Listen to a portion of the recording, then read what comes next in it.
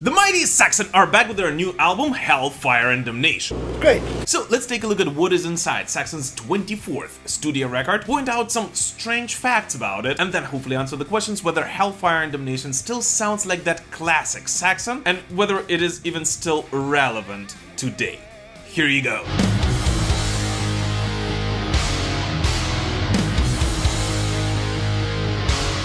The album opens with a classic Saxon intro, The Prophecy, a spoken word part for which was recorded by the actor Brian Blast, whose voice instantly raises memories from the simpler times. You!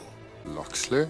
God and King Richard! Yeah! And here's the thing, this old school intro is actually very indicative of the feelings Hell, Fire and Damnation evokes as a whole. It is somewhat of a statement that Saxon are here not to reinvent the wheel, but to give the best possible version of this classic heavy metal sound reimagined in 2023. Light versus dark. Is this a myth or is it true?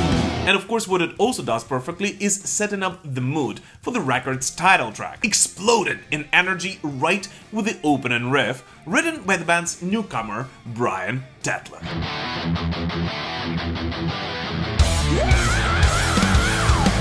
Overall, Hell, Fire and Damnation, which was rightfully released as the first single to the album, is a classic upbeat Saxon opener done in the vein of Thunderbolt or Carpe Diem, which is pretty much exactly what Big Byford told us a year ago it would be. And yet there is something different about it, and this difference is notable not only on Hell, Fire and Damnation. A touch of a guitarist whose work has influenced generations of musicians, including Metallica and the entire Big Four of thrash metal, Diamond Head's Brian Tetler.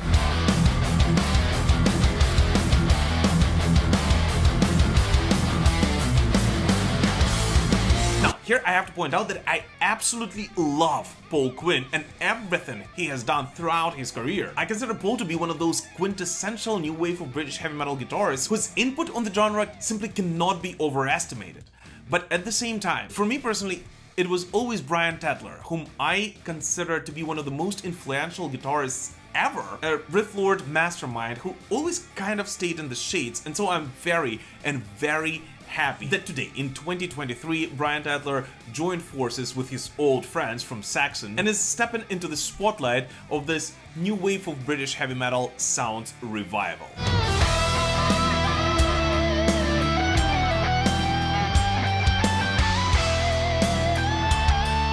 But going back to Hell, Fire and Damnation, just as it usually is with the Saxon album, its title track is actually possibly the most indicative of the record's sound overall, combining this old school new wave of British heavy metal sound with modern tendencies, being both heavy and melodic at the same time.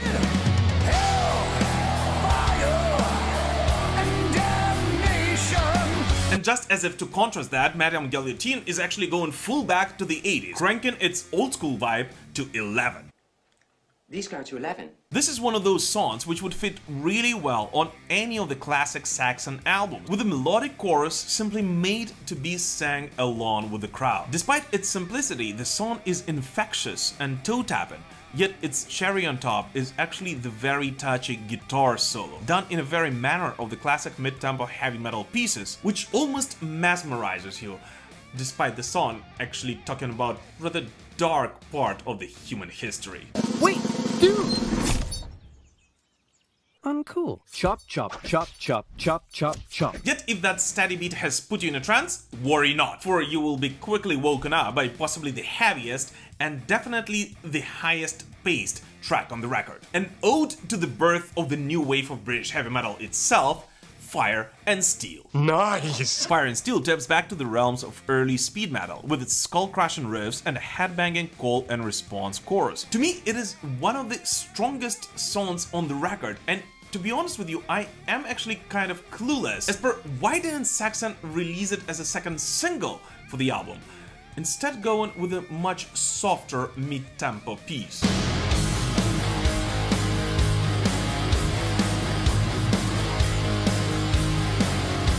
There is Something in Roswell, which came out just 3 days before the album's release, combines the two favorite passions of every metalhead: heavy metal music and quirky alien conspiracy theories. Have you seen the new Saxon video? No, what's it called? There's something in Roswell. My dad told me about that crash. I love Saxon. The track, of course, talks about the events surrounding the 1947 crash of an Army weather balloon in Roswell, New Mexico. Or was it an Army weather balloon that crashed in Roswell that day?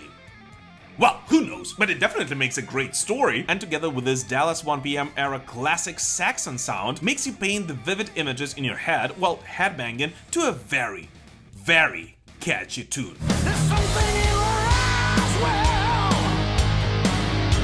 We don't believe the lies. But I have to be honest with you, when I first heard that song around a month ago, I actually thought that despite it being a very, very strong one, it would be one of those tracks that would be best enjoyed among the other songs on the album. And so I was actually rather surprised that Saxon decided to release it as a single instead of, let's say, Fire and Steel or 1066, of which we'll talk in a moment. But it looks like the song was received quite well by the fans, even without hearing the rest of Hell, Fire and Damnation. Which I guess just once again proves that after rocking the world for almost 50 years, Biff Byford and the boys kinda know quite well what they're doing. There's something in Roswell. It's falling from the sky. And thus ends the first half of the record. And thus it would be a good time to draw the first conclusions about Hell, Fire and Damnation. So let's do it. Around a year ago, Biff Byford told us that the next album, which came out to be Hell, Fire and Damnation, would be done in a vein of Thunderbolt and Carpe Diem, a natural continuation of the two, if you will. And he definitely kept his promise.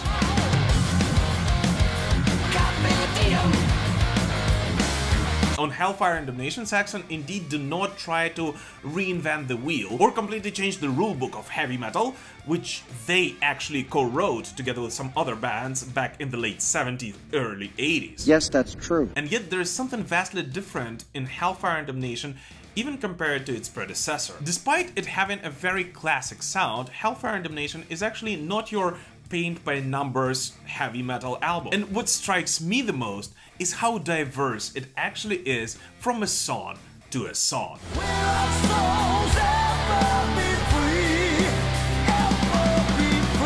Oh, and by the way guys, since we're having a little break here, I just wanted to point out that only around 30% of the people who are watching my videos are actually subscribed to the Metal Pilgrim channel. So if by any chance you still haven't done so yet, and especially if this is not the first video you're watching on this channel, I would really appreciate it if you would consider doing it right now. Let's continue building this amazing heavy metal community together. We're gonna have a good time. Always. But anyways, the break is over. Let's continue.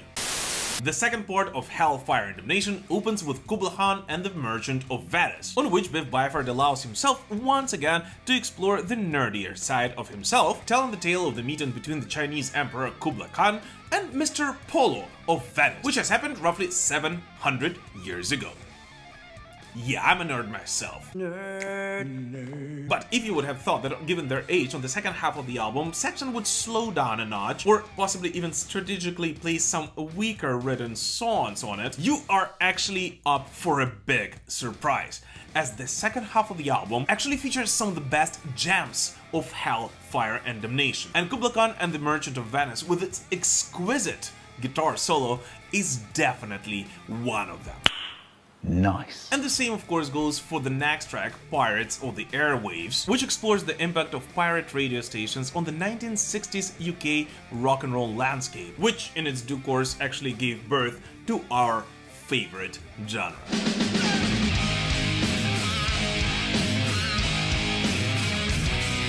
And by the way, just last week, Biff Byford actually joined me on the show for an interview about Hell, Fire and Damnation, and among other things, we actually had a rather in-depth chat about this particular song and its meaning, so if you still haven't seen it, I would really recommend you do it right after watching this episode. These DJs that were on these places were absolutely megastars. Yeah. They were rock stars of their day, you know. This is exactly the same thing, just 20 years earlier. That's right, exactly the same thing. If the young people want it, somebody will give it to them.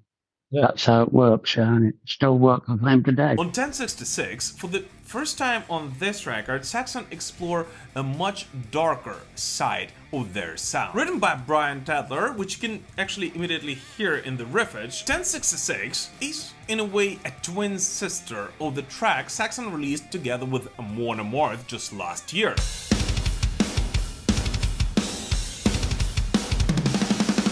And yet, despite it not having any growling vocals, it is actually much more gloomy, dark, and reflective than its older sister. There is no truth inside.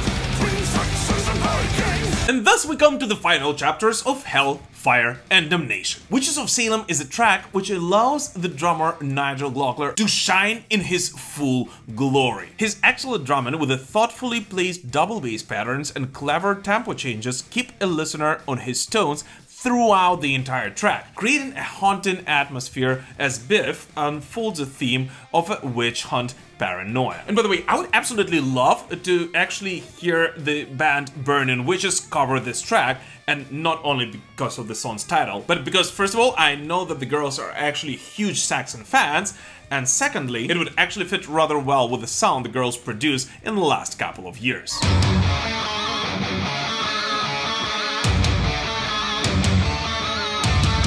And of course, what it also does quite well is create a mood for the album's closer, Supercharger, which, even though I cannot really say that it is my favorite track of Hellfire and Damnation, perfectly captures the entire essence and small bits of each of the tracks presented on this record, in my opinion making it a perfect closer for this album, allowing it to end on a very high note.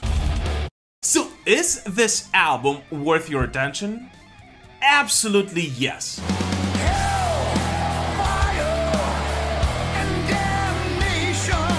Hellfire and Damnation is an ode to the new wave of British heavy metal of a band which is not in any way stuck in the past, but is rather very respective of its legacy, and it's willing to take the classic sound and reimagine it in 2024.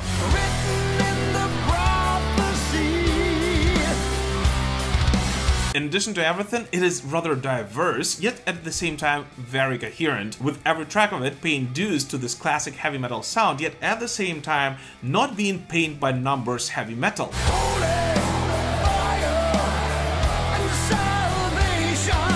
And while it is no secret that I really liked Carpe Diem, in my opinion, Hellfire and Damnation actually freshens up the band's sound, while every track on it still remaining undeniably true to the Saxon legacy.